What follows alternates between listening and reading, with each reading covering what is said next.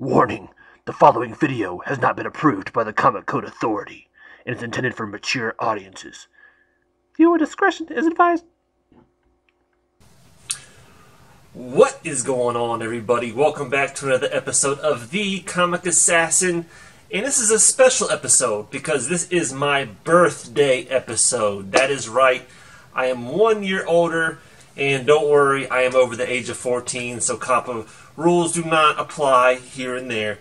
But yeah, I'm going to open up some stuff for y'all. Alright, I got 2 BamBoxes plus a Tipsy Bidding. Right?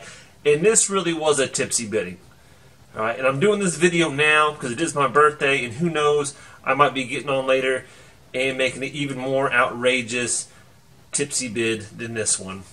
So let's just get started. The BamBox, you know, I open these guys up. This is the pop culture box.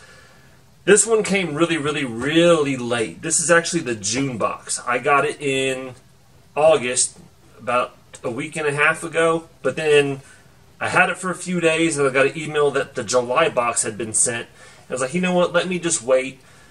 Let me just open them all at one time. That way, you know, I'm not having to make 2 or 3 different videos for just a simple unboxing, right? The only franchise I can really remember on this one was X-Men. And it hinted towards X-Men, the original animated series. So I was like, oh, I'm all in. I'm all in. I want to say maybe Scott Pilgrim, which I'm not familiar with. I know of the movie. I don't think I've ever watched the movie. Other than that, I can't remember what the franchises were. So let's just jump into it and see what we got. Alright. So like always, you're probably going to have the paper. Off the top, what I do like about the BamBox is they put everything face down, so even if you look at it, usually you can't tell what it is. But I do see that I have a level up card. That means I got something that is a more limited edition. So that's cool. We'll start with the pen.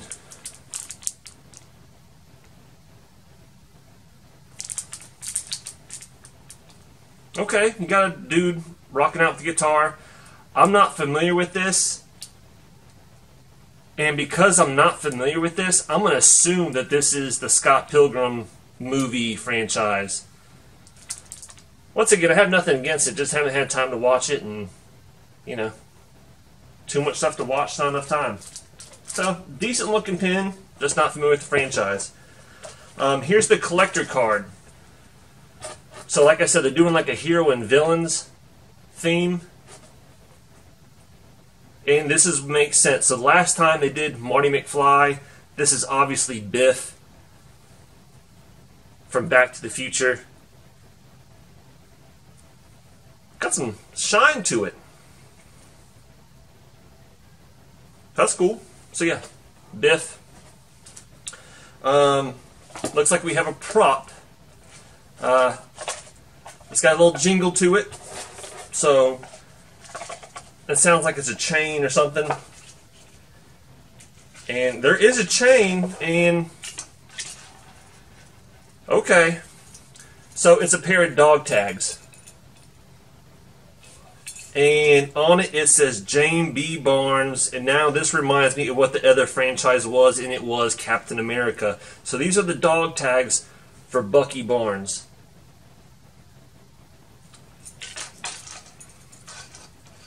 Now, I'm going to be honest with you about this one. I like the concept. You know, me being a comic guy, I love whenever I get something comic book related. But the quality of this is crap. I mean, this is crappy quality. There's already scratches on the dog tags themselves. Not intentionally put there. They came out with some ones a few months ago. It might have been longer than that. That was like a Wolverine, Logan dog tags, and those were so good quality dog tags. This metal is so thin. I mean, I could really, I'm not going to do it. I could probably squeeze this, bend it, break it in half. This is really crappy quality. I'm not pleased with this, though I do like the idea of what they did. But yeah, this could have been much better if they just went higher quality with it. Yeah, that's a little disappointing. So, off the top, already got a pin that I could really care less about. The card's cool because I have the rest of the thing, and then I have this prop, which I don't like. So, already off to a bad start with this BamBox. Alright, first print.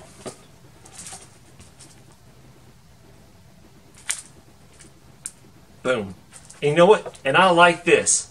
So I got something I like. This is, we all know who this guy is. This is Gambit, right? So I'm assuming this is what the X-Men franchise was. This is fan art. So it's signed by whoever did the art. They no longer put who the artist is on the back little thing they put in there. But yeah, that's cool. That, to me, this is a unique piece of art. You can it doesn't look like someone just photocopied something, put it in some like Photoshop and just manipulated some stuff. This looks like some legit artwork to me,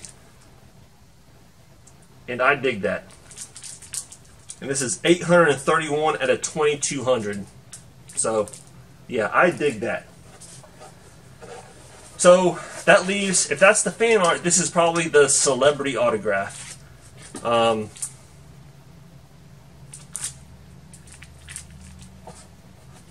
So, alright, BamBox, you redeemed yourself a little bit here, I'm not going to lie. But I got 2 X-Men items. So this is the X-Men original series, animated series. I'm just going to assume that this is signed by the person who did the voice of Rogue. But yeah, I am completely down with that. Completely down with that. So, these 2 things alone make the box worth it for me. The card's cool because I'm getting the whole set. I'm not really hating on the pin. I'm just not familiar with the franchise. This upsets me a little bit just because of the quality, not because of the thought. So overall, I'm pleased. But yeah, BamBox, I really like this. I really like that a lot. Alright, so that's it for that one. Oh, they do have the spoiler sheet. So yeah, the celebrity autograph was from Lenore Zan, who did the voice of Rogue in X-Men original series. So I guess the one-up that I had, the level-up, was the Biff card. I guess here's the, I mean, you might not be able to see it. Here's the original card that you could get, which is more of the old school Biff. I guess it had the more futuristic Biff with the helmet. They show some of the variant stuff that you can get. Oh, and I like this. I like this. So when it comes to the variants that they had, they actually did different prints. And you might not be able to tell, there's 2 of them. There was a different Gambit print you could have gotten, as well as a different Rogue. All in the same style, but they're different. And I like that, because sometimes what they do is they just change the color. It's still the same print, just with different colors. And I think that's a cheap out. So I really like that they did different actual variants for their fan art. That's sweet. Kudos on that. Alright. Some saving graces. Alright, so let's get on to this next one. This is July box. Pop culture, and I'll be honest with you, I totally forget what the franchises are, so I'm just as blind going in this as y'all. So I'm going to open it up. Once again, got your thing.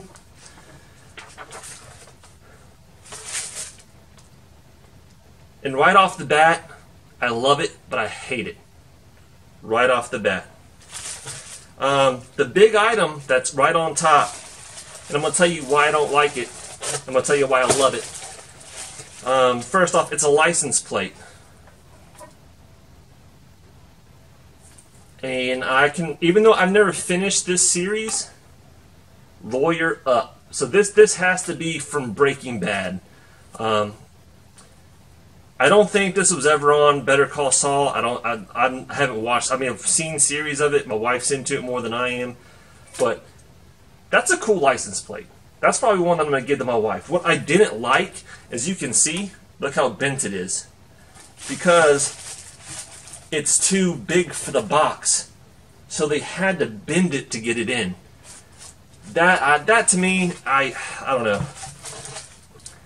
I mean, you could probably bend it out, don't get me wrong, but it's more the principle. But hey, I do like the license plate.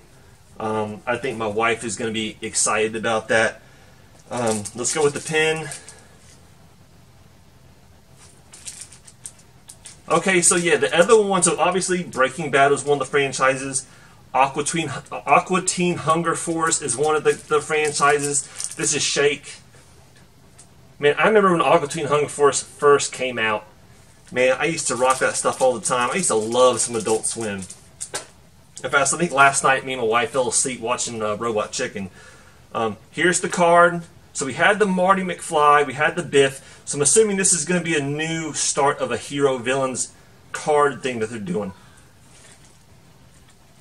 So let's see. Wonder Woman. Okay.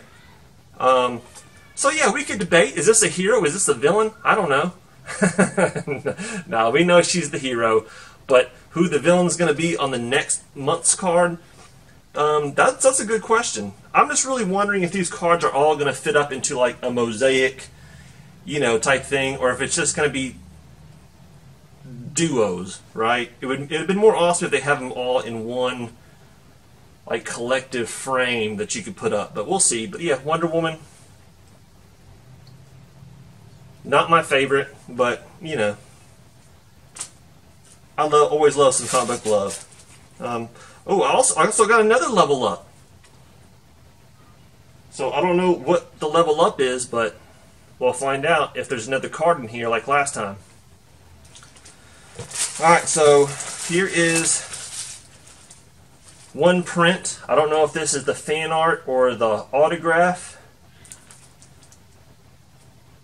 And it's a little bit of both. And based on the numbering, this is my level up. So this is 229 out of 500. And this has to be from Umbrella Academy. Look, I forget her name. She's playing the violin. There's an umbrella in the background. It's decent fan art. So yeah, that has to be from Umbrella Academy. So yeah, I dig it.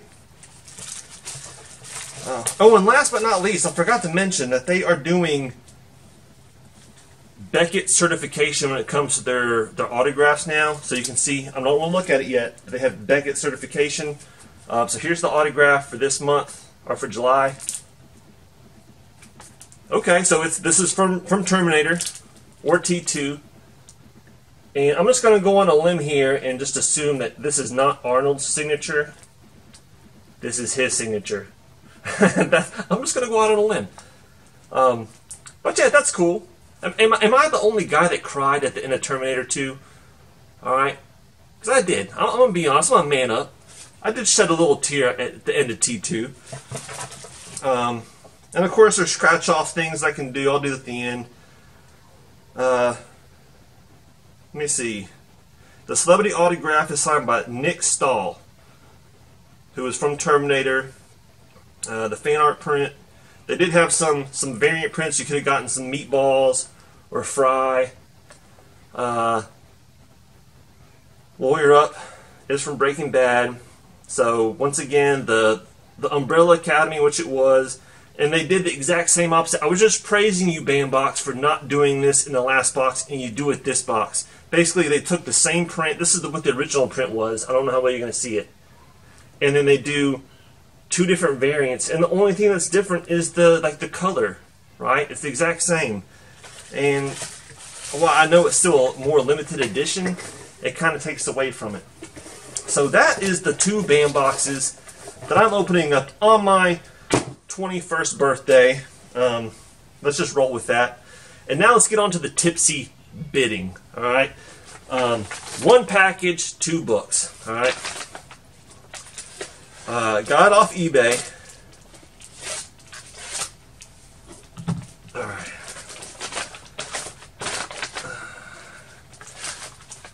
So first off, came in one of these packages, kind of a little dinged up. And wow.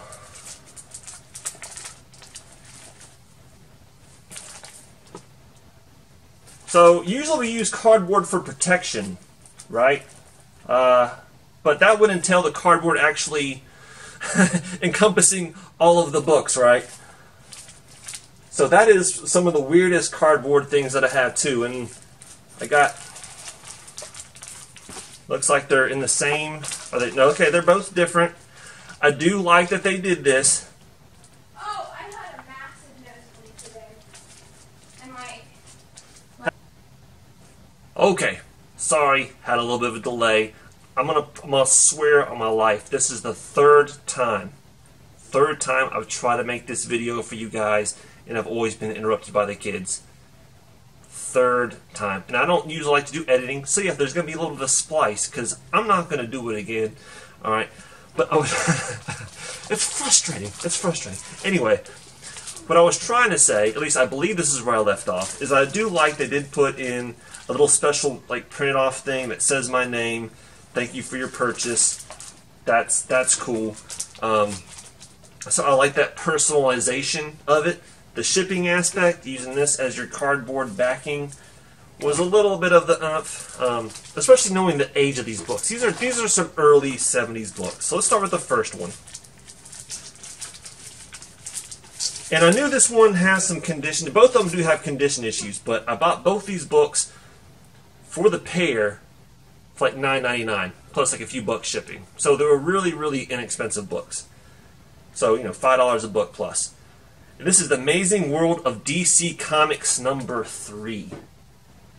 And so these are like the fanzine, you know, magazine, you know, oversized type of books. And it's, the outside, like I said, has some damage.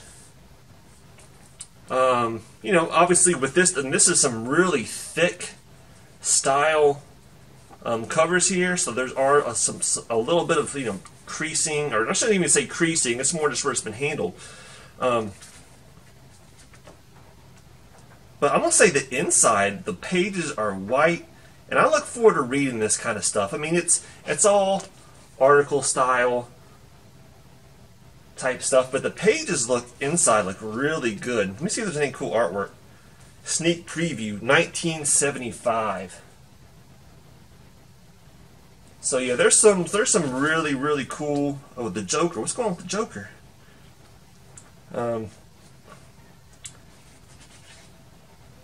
Got some early Shazam action in there. That's cool. So yeah, I mean, I like this kind of stuff, and they got some, you know, some funnies, some cartoons in there. Or comics. I wish I knew which one that is, but I'll have to take my time going through that. But this is not why I bought the lot. I bought this one, and this is why it truly was a Tipsy Bidding. And I did not realize this till after the fact. I will say, part of the blame does go on the seller, but a lot of the blame goes on me. So this picture was shown perfectly on when he was selling the book. The other book was advertised as a Comic Reader 100.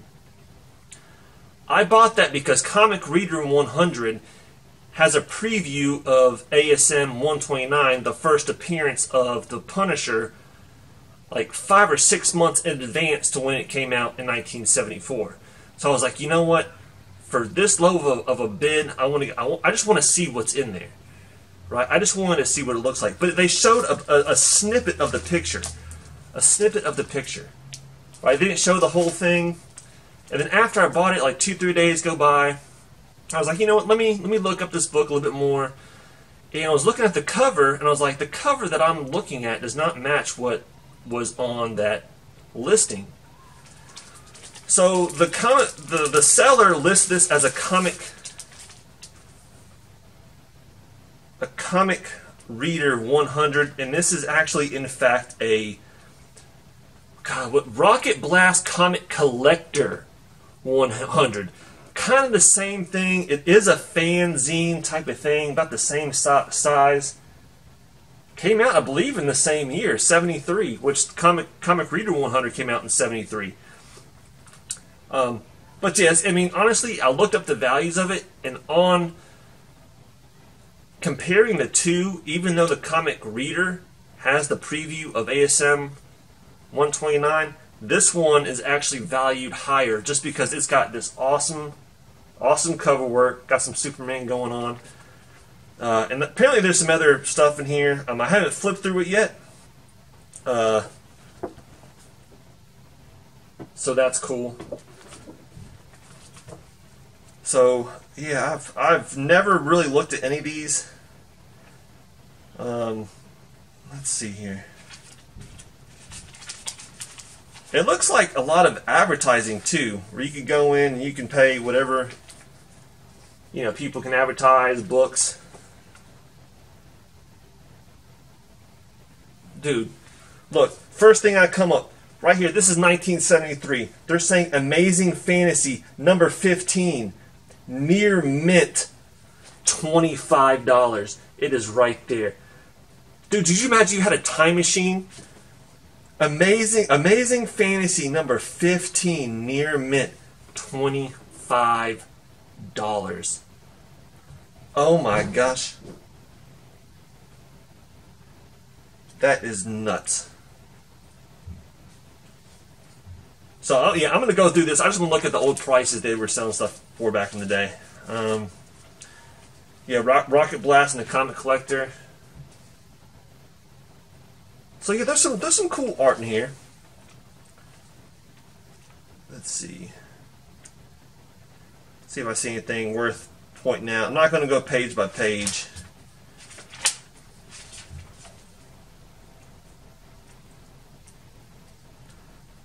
I thought there was. I thought I saw something. Oh yeah.